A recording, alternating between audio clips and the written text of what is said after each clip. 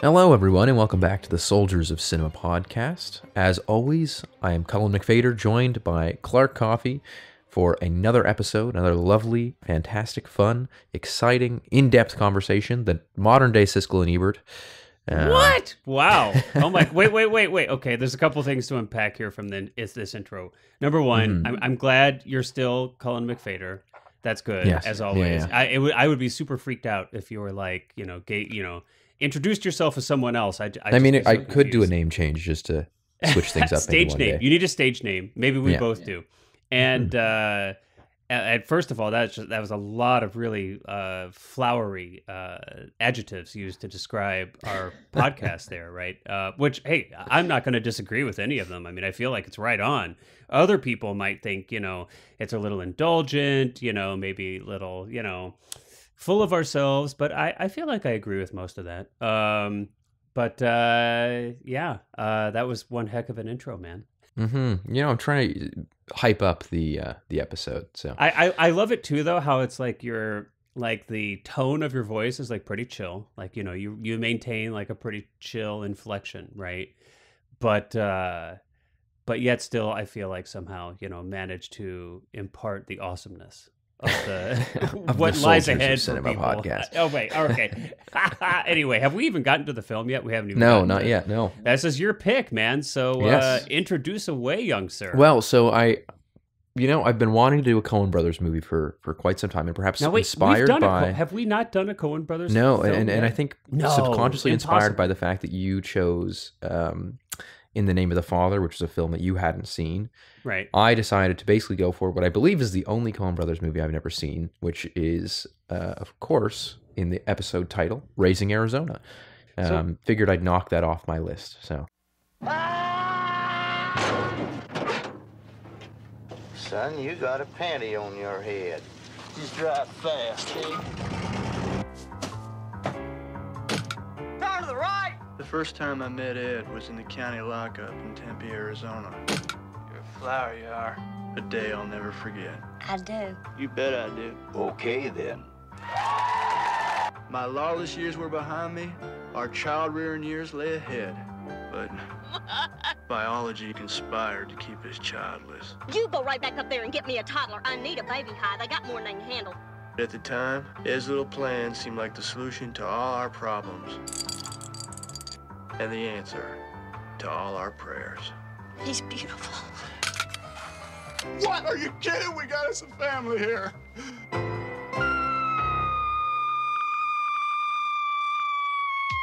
I want Nathan Jr. back.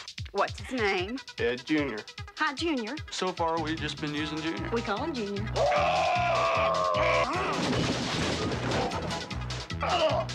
He's out there somewhere. Hold on, Nathan. We're gonna go pick up Daddy. I've been taking these Huggies and, whatever cash you got.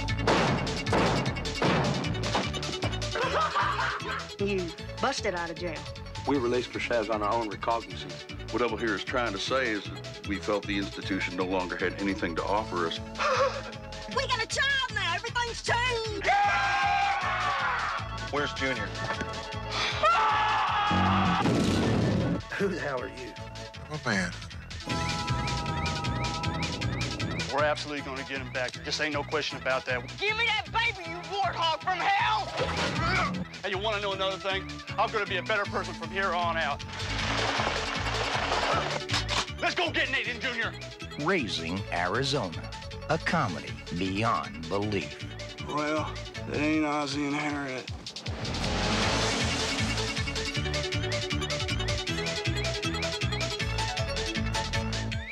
Wow. Okay, so I'm totally surprised we haven't done a Coen Brothers film yet. And I almost don't even believe it. Out of all the episodes that we've done thus far, which is approaching 80, we've not done a Coen Brothers film? No, not yet. No. Wow. Okay, and then 2, you've not seen Raising Arizona? It's one of those things. I mean, I feel like we all have those movies where it's like they're classics and you have known about them for eons. And yeah, you just don't get never to it. gotten the chance to sit down and watch them. So that's this one for me. I feel like I already knew everything about this movie and just hadn't yet seen it. Well, I mean, look, it makes sense. I mean, the movie was released, 20 years before your birth, almost. 10.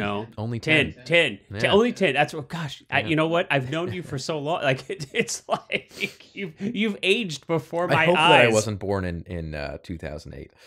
You've aged before my eyes. But okay, I was just being a little cheeky there. But I mean, look, I've got films like that too, right? Where it's just there's only so much time in a life, and there's so many films, How can you see them all? Well, I'm glad that we're rectifying the fact that we haven't covered a Coen Brothers film, because with the exception of maybe one or two, and I absolutely adore their films, and frankly, even in the films that I find like least enjoyable, there's still something there that's good about every one of their films. They're extraordinary, and they're a couple of my favorite filmmakers.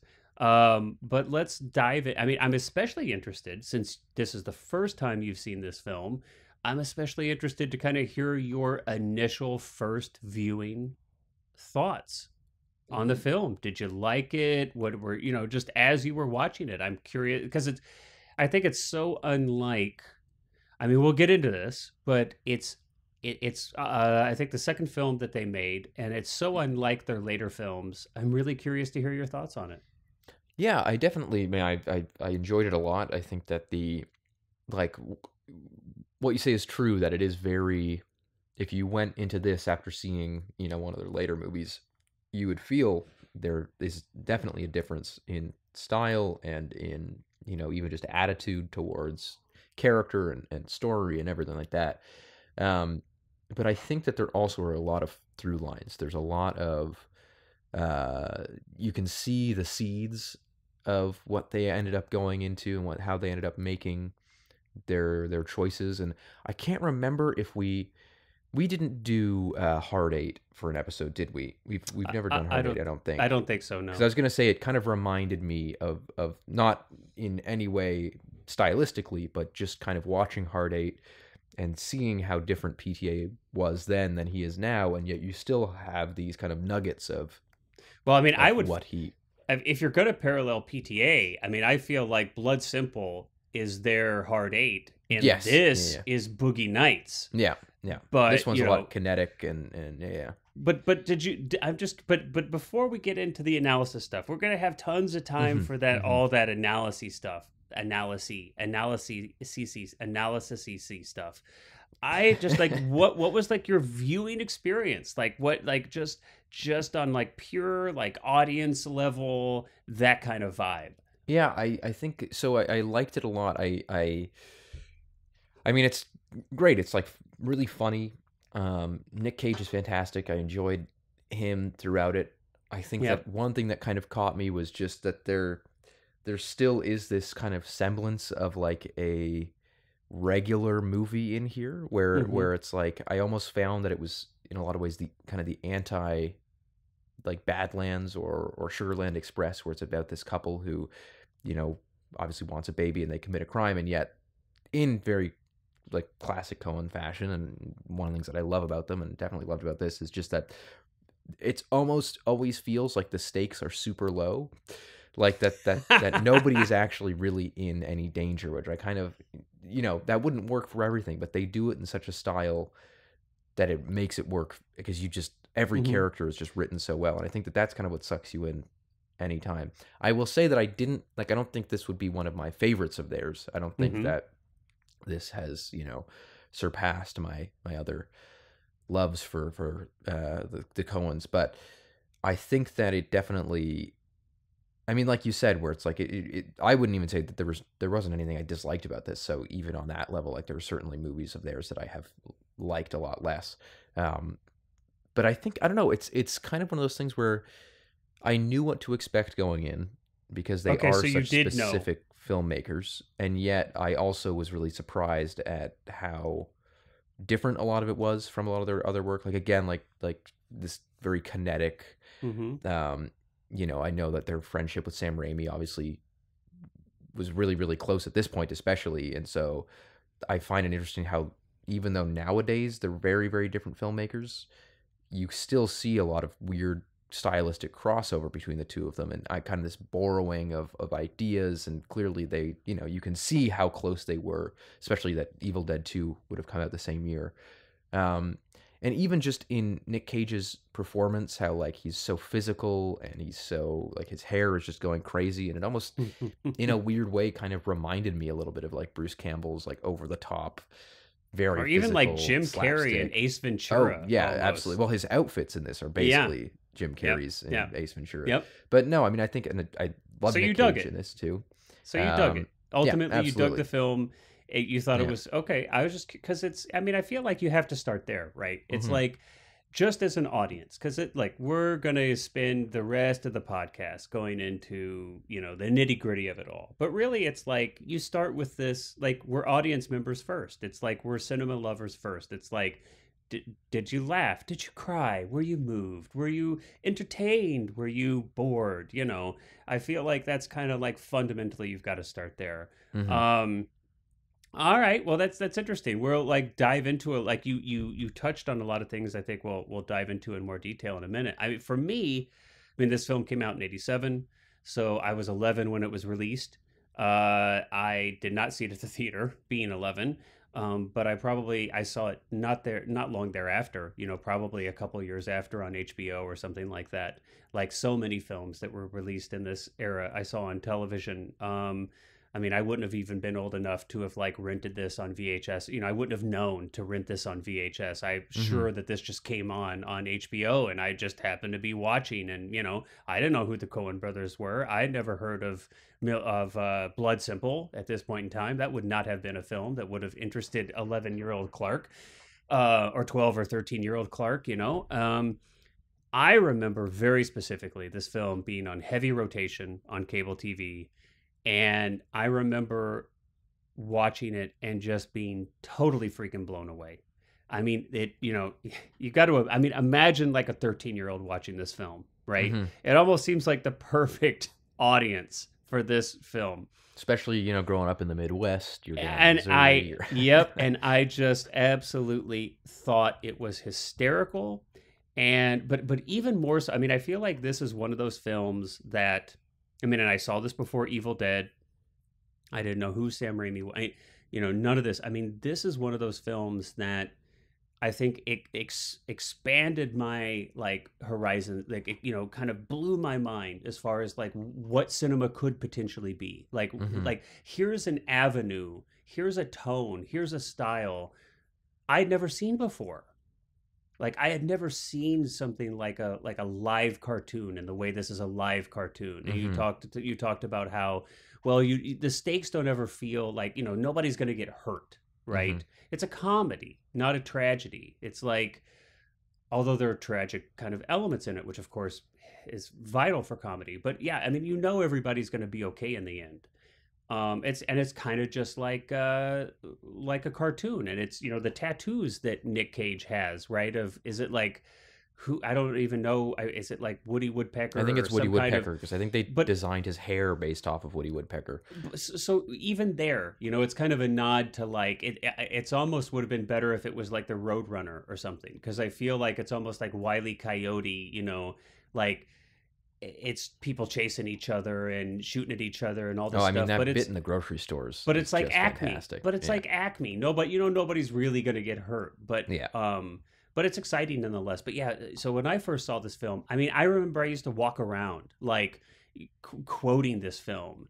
And just like randomly where it didn't even make sense. Like I remember I just thought it was hysterical where Nick Cage is running around with a nylon on his head and he like grabs the trucker, right? That old guy in the pickup truck. And a guy turns over and he's like, son, you got a panty on your head. I just used to say that. I used to just like walk around saying when they're in, all the people in the bank are on the floor and then Holly Hunter runs in and what do you say? Just get on the floor, ma'am. It'll be okay. Yeah. and the guy who robbed Pretty them, Little or Honey John or Goodman something. and what's his name are long gone at that point. I So, for my like 13-year-old mind, it really did blow my mind. I mean, the music was surreal to me. Just a combination of all these elements. I mean, I had just never seen something quite like this. And it wasn't just that it was a live cartoon. It was like the stylized language. It was, and there is a heart in this film. It's not just a slapstick for the sake of slapstick, right? Like I'd mentioned, you're talking about Nick Cage and his hair and his costume. I kind of just made a little parallel there to Jim Carrey and Ace Ventura. I mean, those are both slapstick movies. These movies couldn't be more different. Just couldn't be. This has such a different heart. It does have heart. And you can tell that as outrageous as these characters are, the Coen brothers have a love and affection for them. They aren't making fun of these characters, any of them. So I mean, I absolutely loved this film when I was a kid. It had a big impact on me. Well, you know what I think is interesting about this too is that there was almost this feeling throughout that I was thinking like there's a bizarre, not bizarre, but it's unusual for the Coens to kind of explicitly reference things in the way that they do here in both style, like you said, with cartoons and things like that, but even like how our bounty hunter, Road Warrior Smalls, he immediately made me think of the Road Warrior. Yeah, no, exactly. When I was a kid, he looks like he's dressed in the Mad Max universe. Yes, with the shotguns and all on his back. And there's even very specifically, I mean, like if you watch the original Mad Max film, one of the bikers runs over Mad Max's wife and child, which is a fundamental aspect of like that character's backstory and creation, where he turns from Max to Mad Max. And you even have like the baby shoes.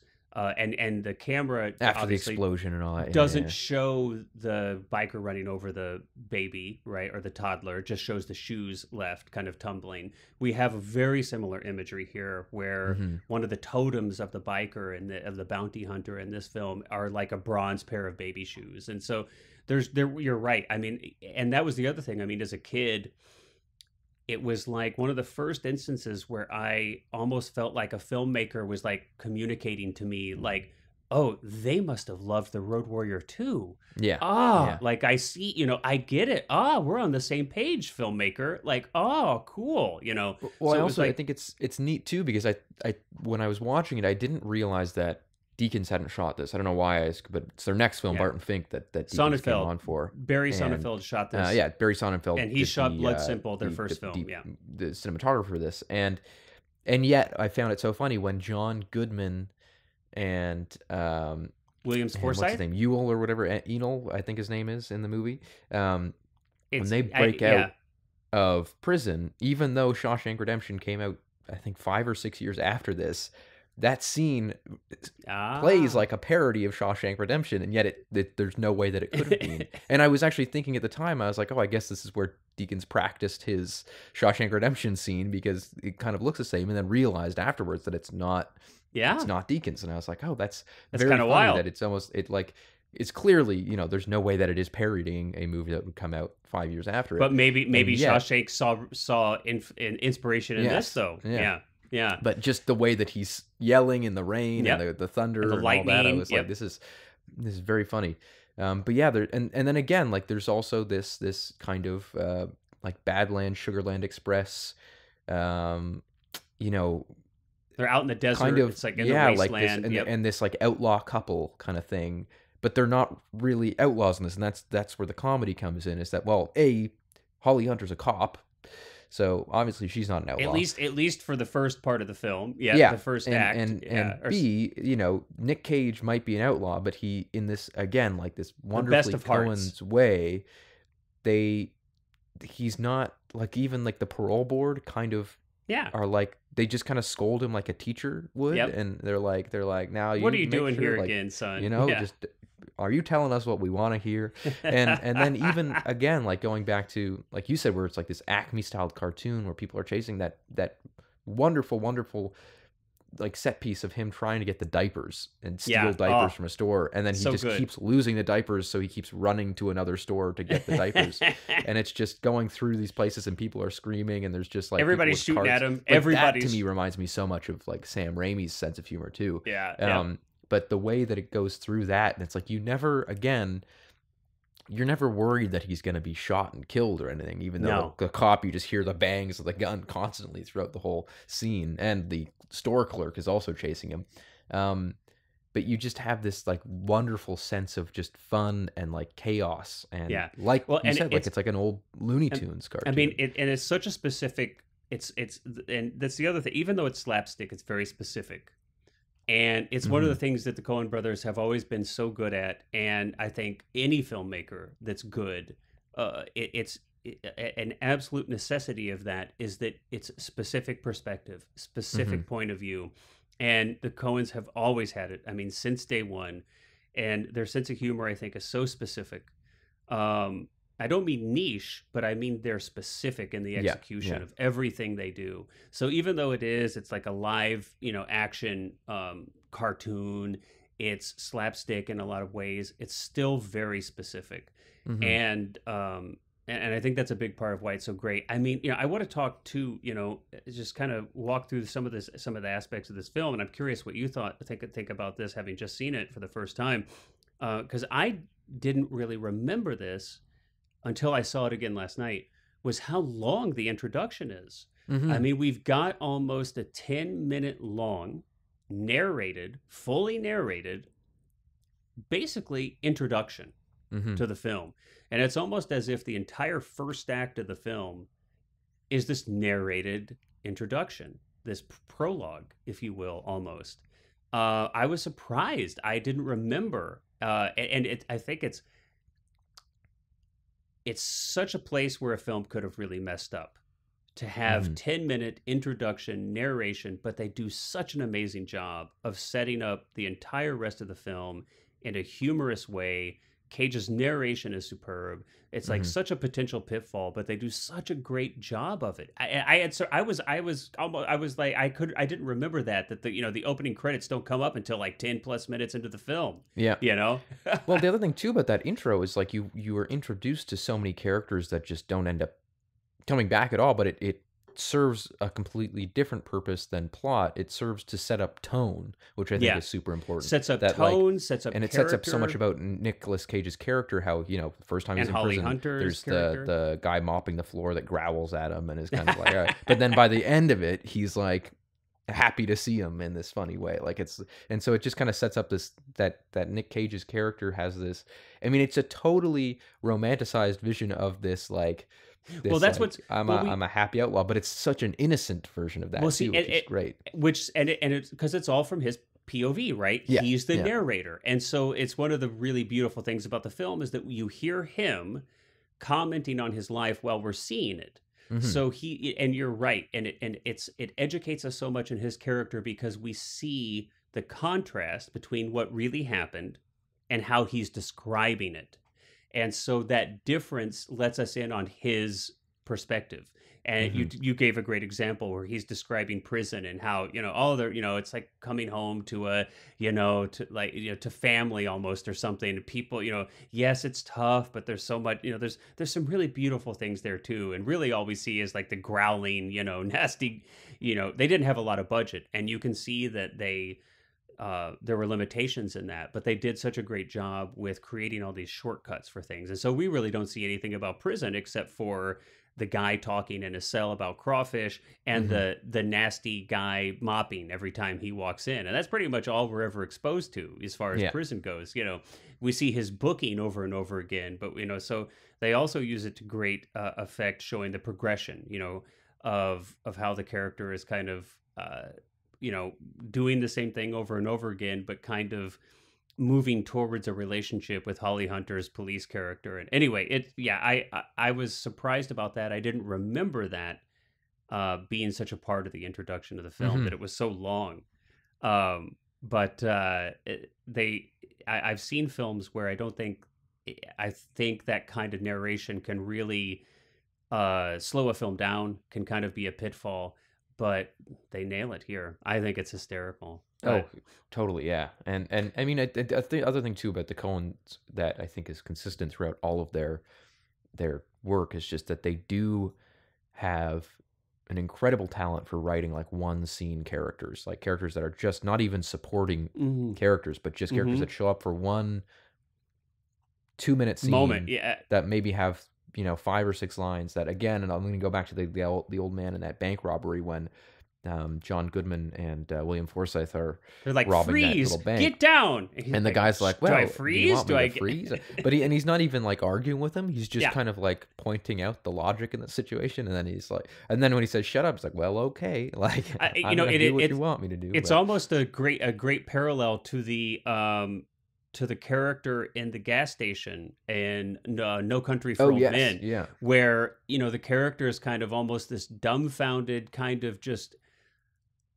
dumbfounded by the ridiculousness of the scenario. It's not that they're dumb. Like, that character is clearly not dumb. He's actually kind of smart. He's like, well, you just commanded us into a contradiction. Which one do you want?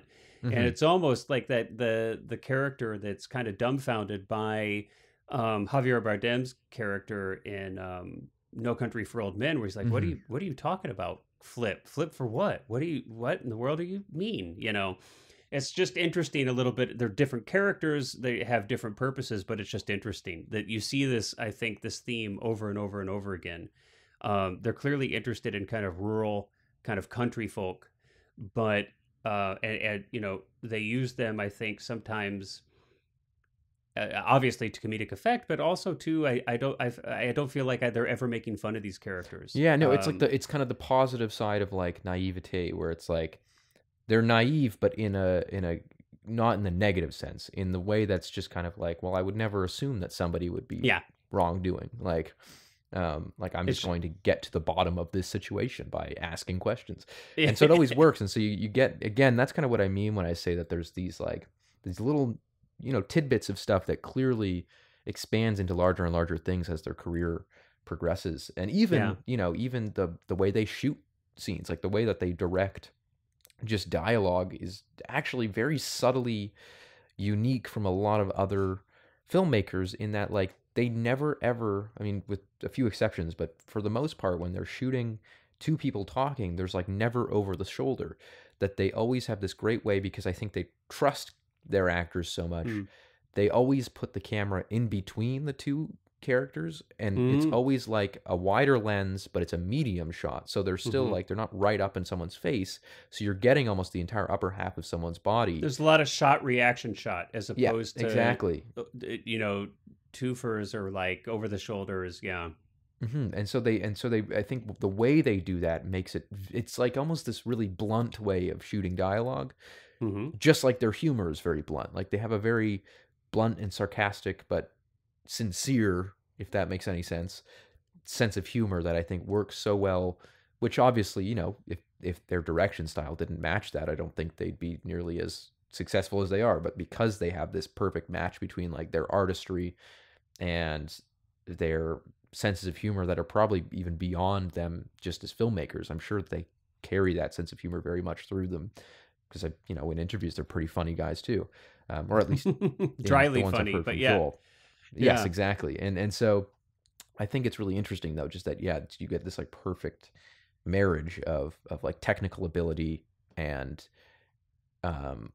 just creative style in this really unique way, which I think is well, and the one thing too, I just want to say, and I feel like this, I don't know if watching films like this shaped this in me, or if it was in me and it's why I love these films so much. But I have always had this extreme soft spot. I'm going to try to find a way to articulate it here. This extreme soft spot or love, whatever you want to call it, place in my heart for really outrageous things executed extremely competently and seriously, right? So it's like when I was a kid, it was like I almost liked Weird Al Yankovic, but I was like, it's not executed well enough. Like, this would be funny if his recordings actually sounded better than the master recordings from the artist, but they never sounded as good to me as the master recordings from the actual artist he was parodying. I like, all due respect, Weird Al is awesome. I'm not saying Weird Al is not awesome, but in my mind, it was almost like if you took, you know, the absolute best cinematic skills, but just applied them to the most ridiculous subject matter or something. You know, I don't know.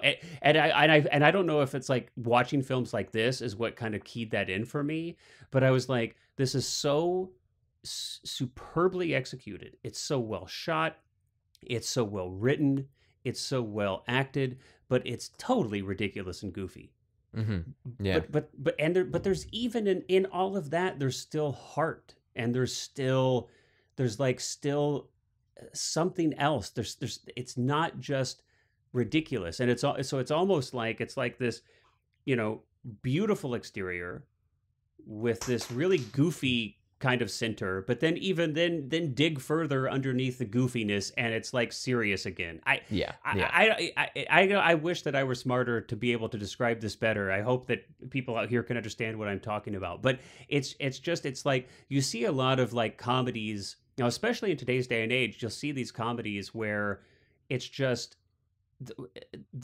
it's like, I don't even know what to say. It's like they're executed crap. And it's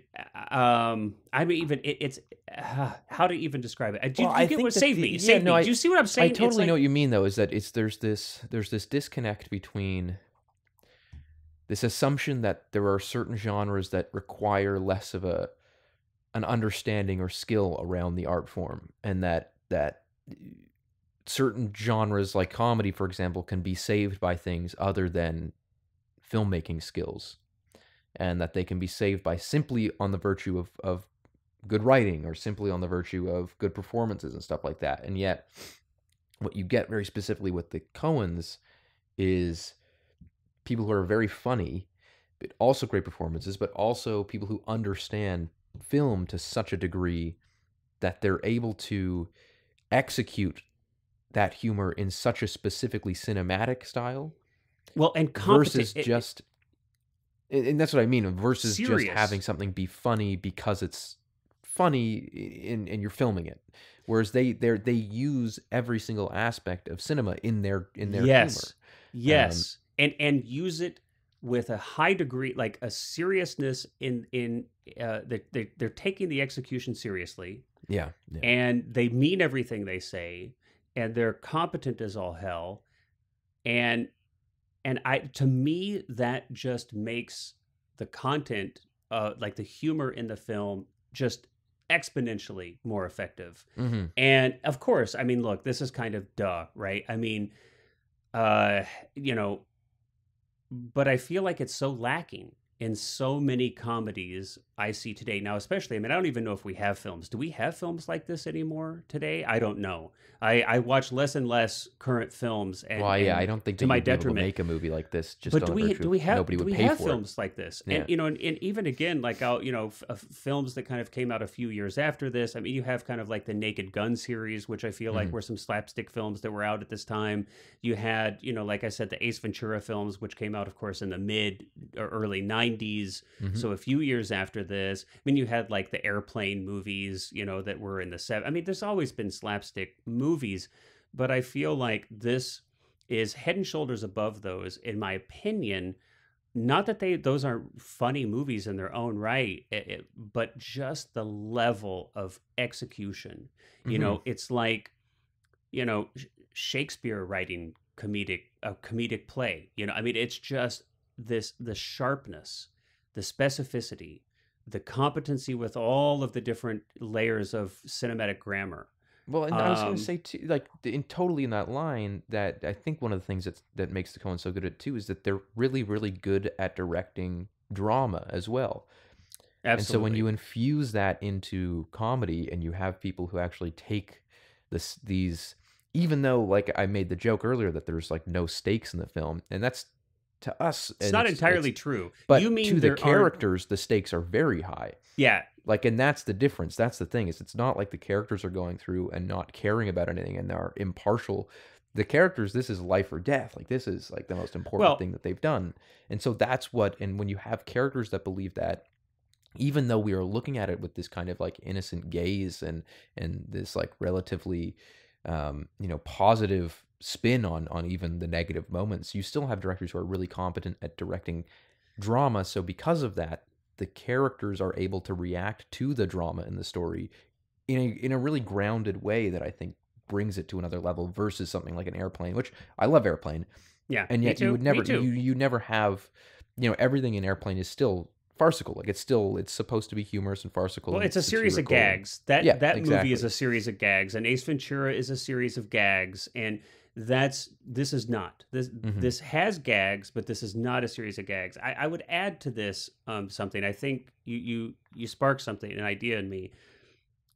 It's not that there aren't stakes in the film or that they're not high, but they're different than what the stakes aren't. That we think that Nick Cage high is going to get shot by the police or by the what is the name of the gas station? The shortstop clerk. Yeah. Or the guy in the grocery store with the shotgun. We don't think that he's going to, but the stakes are the relationships.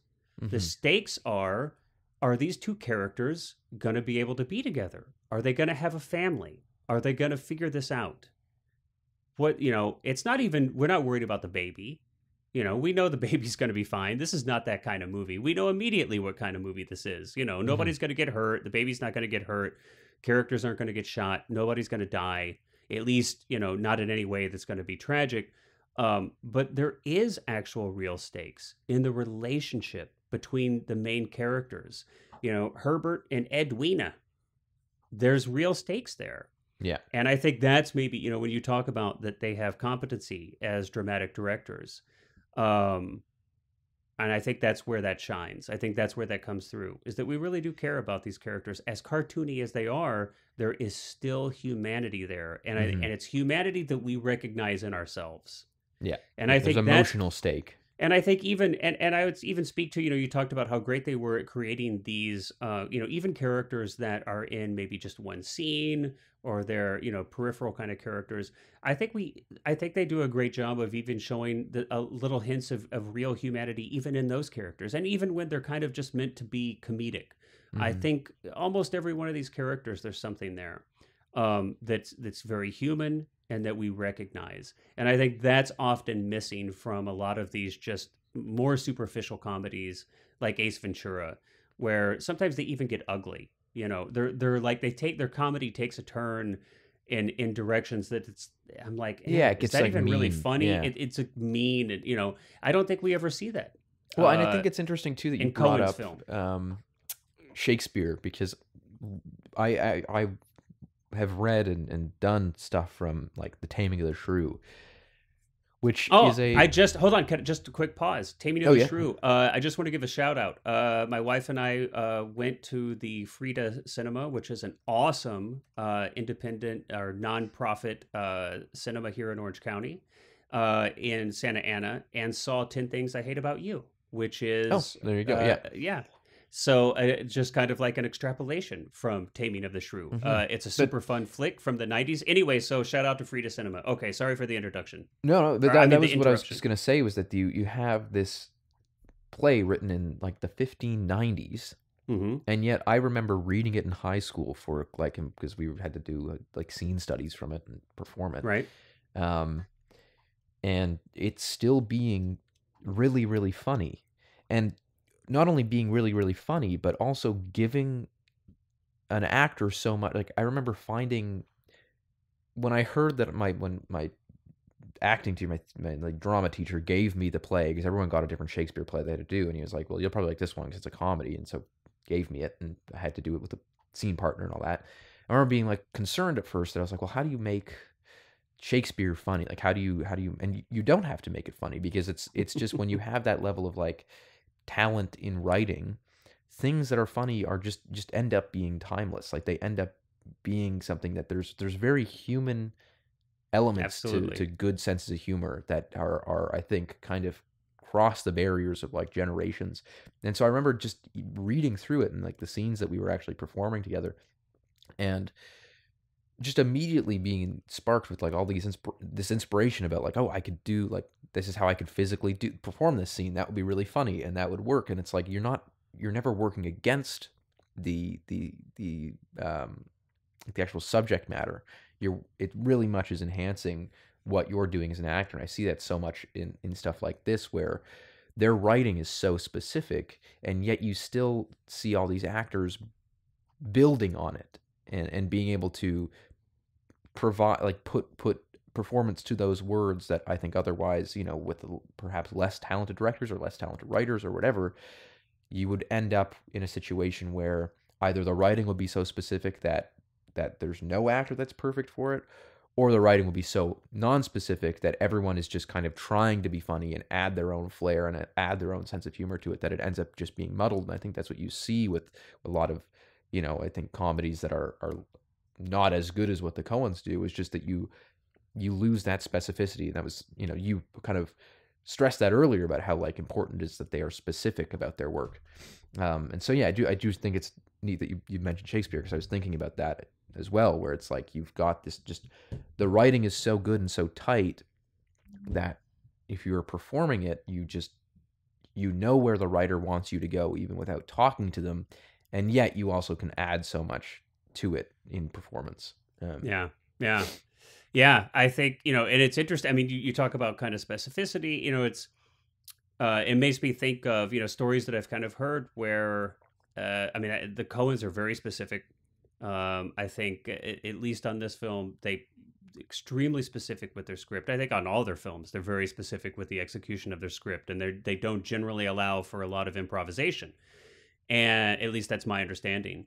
Mm-hmm. And, that's definitely, it sounds like what was the case on this film, to the point where Cage, I think wanted to, had a lot more suggestions, wanted to bring, a lot more discussion to the character and things. And the Coens were like, no, no. And I almost, and look, I love Jim Carrey. I absolutely love Jim Carrey, but I imagine, him on the set of like Ace Ventura or something, and it's like, he's just improvising up a storm. I mean, there's not even, like Man hardly on the Moon, a script. right? Like, yeah. There's not even like hardly a script there, Mm-hmm. And so that it's totally different takes on things. But well, and I've heard in interviews too, like Joel sort of say that, people will ask him, how much do actors improvise in your stuff and all that, and he sort of always responds, he's like, well, I wrote it the way I wrote it for a reason.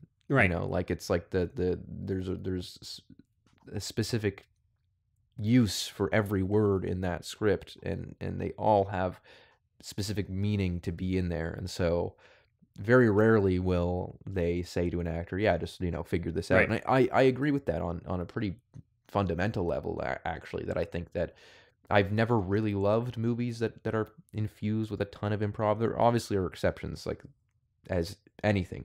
But for the most part, I find when you get something that's like super improvisational and, it's just people kind of riffing back and forth and seeing what sticks, is that you just sort of end up feeling that. Like you feel like there's always just kind of this pause in the energy to let someone riff for a bit and to get it there. And it's like, what? But I've always just kind of wondered, like, if you're writing and you're directing, then like, why aren't you making these decisions? Like, why aren't you figuring that out? Well, and there's a place for everything. I think, some films are just excuses for gas, again, just there's a series of gags, a series of jokes.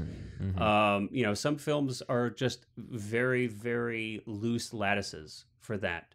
And that's just not the kind of films that the Coen brothers make. They're and I think too, generally speaking, the Coen brothers stick to pretty, classical story structure. They often take from, classical literature. They're steeped in that, I think. And I don't think the story here is any different. I think it's highly structured. It's very specific, and every aspect of the film is conscientiously chosen, to that end. And yeah, I think that, the Coen brothers write the way a playwright writes, a sense that, and not only do they do that with their language, right?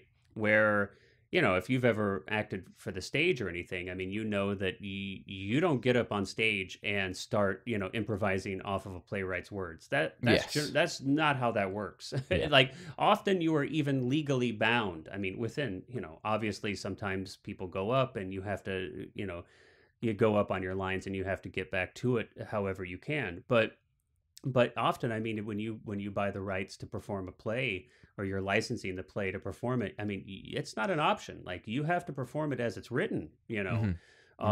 You're even kind of bound by that in a legal sense when you license the rights to perform it. So Yeah.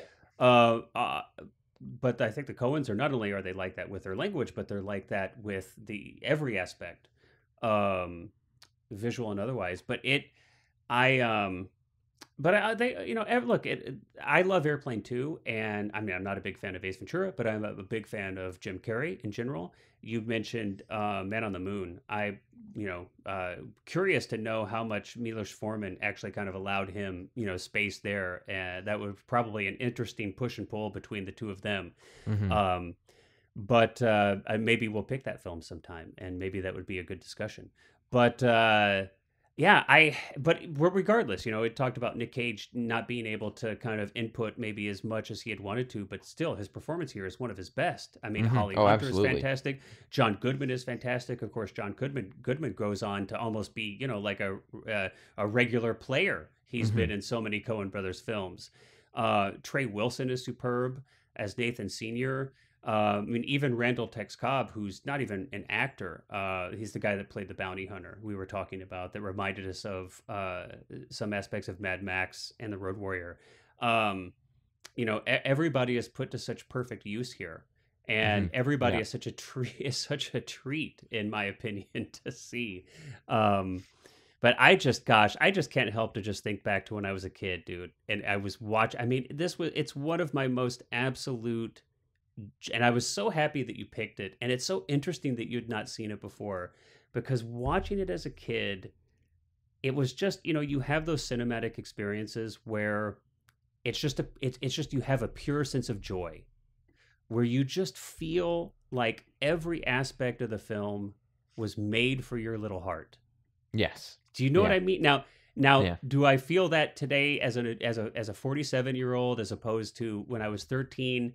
Maybe not to the same extent, but it definitely still presses the right buttons. But I mean, it's just one of those wonderful cinematic experiences where I was just like, this is awesome. They have my sense of humor.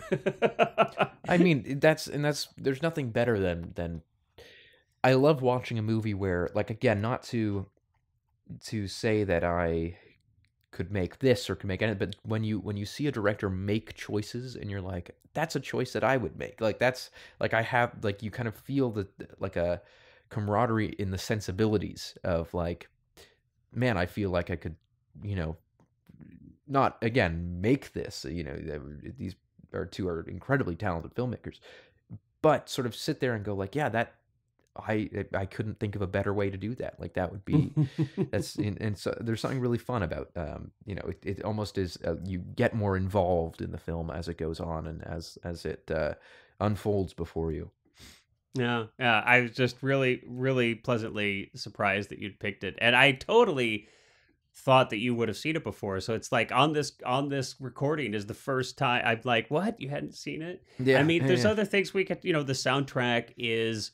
I think it's just, you know, so wonderfully chosen. It's I mean, I remember how, you know, that aspect of it seemed kind of so surreal but so perfect. I mean, it's I don't, the yodeling, I don't even know, am I using, is that what it is it yodeling? I'm so sorry that I'm so ignorant of this, but just that, you know, the kind of the main theme that's repeated over and over again. And I love how, you know, when he's in the supermarket, that theme is repeated with, like, but it's in the muzak, you know, over the speakers and the, you know, and it's like so perfectly done. It's just, every aspect of it was just so cool. And, you know, and, we'd talked about too, you know, the cinematography. You'd mentioned Raimi before, and I just want to kind of speak a little more specifically to this piece before we wrap up. But it was later that I did see Evil Dead. I saw Evil Dead 2, and then I think I saw Army of Darkness, and then I saw Evil Dead 1. Just kind of my order of those films, watching those. I think I was the same. Yeah, I think I had the exact same order. And I remember that, like, you know, the Raimi cam, I don't know, the underslung, like, you know, I think they, like, put a camera on, like, I don't even know if it's actually a a Steadicam or anything. I think it's they might have 2x4s. I think they literally just underslung it on a 2x4 and just, Yeah. you know, two people just ran with it. But, you know, you see that in this film too. And you talked about how they were friends with Raimi. And I remember connecting that, you know, so as I'm like starting to kind of formulate like, oh, you know, directors are people and they're like friends with each other and they like help, you know, and they kind of inspire each other. And oh yeah, look, I remember that shot from the dream sequence in Raising Arizona where, you know, we've got this demon in his dream that's like coming to get him through the window. And hey, wait, that's the exact same shot in this, you know. I don't know, you know, it's just kind of all of that was so formative to me. All of those films were kind of there.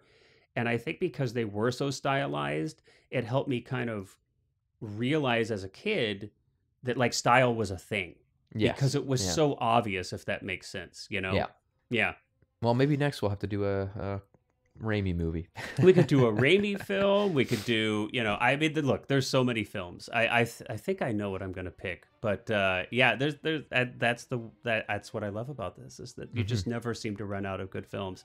Well, any parting thoughts here as we kind of wrap up? Anything else you'd like to touch base on that we didn't get a chance to? I think we've covered it all. I mean, again, great movie. I would highly recommend if you haven't seen it, like me. Yeah. Go check it out. It's a lot of fun. It's a super easy watch, like really, really engaging and really, really great. Yeah. Yeah. All right. Well, fantastic. Well, thanks for picking it. It was so fun to revisit it and to discuss it here with you today. Thanks for listening, everybody out there. Until next time, we'll catch you on the flip side. Bye-bye.